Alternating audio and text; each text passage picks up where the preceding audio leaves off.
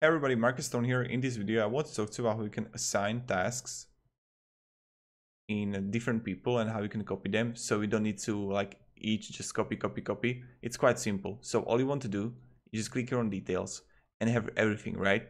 Then when you're on assign, you want to click this assign copies right here. This is really important. It's the most important thing on this video.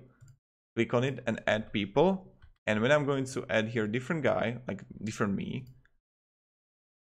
Okay. And voila. And this is how you copy the tasks. Really simple way with really new assign. So this is super cool, super easy. And this is how you can assign copies. So again, click here. And here you got it. That's kind of it. Thank you very much everybody for watching. I hope you are going to have a great day. If you like this video, you can support and subscribe. I would be kind of thankful for it. And yeah, have a great day and see ya. Goodbye.